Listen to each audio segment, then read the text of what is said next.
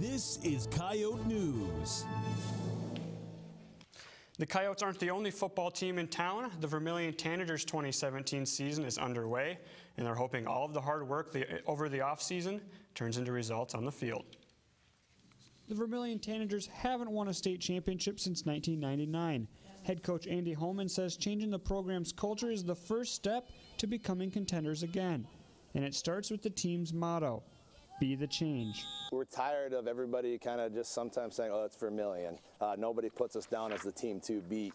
And we were tired of that, and there's been times where we've got done with practice a little bit early, and I ask if they want to keep going. They're like, yeah, let's keep going, let's keep going. So that right there is just kind of our attitude. We want to be the change and change the culture of what we've been doing. Senior leadership is a big part of the Tanagers' identity, and senior Luke Gerard says building team camaraderie starts off the field.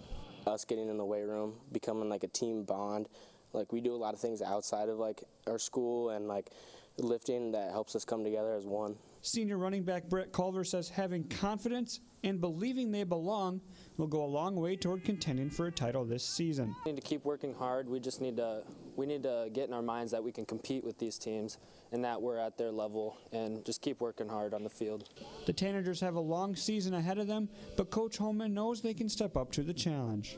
This next stretch here of 5 games is going to be tough for us, but the guys realize that, and they know to put ourselves into a position for playoffs. We got to get a few of these. We know that each game is going to be hard, but they're going to be ready to go each game.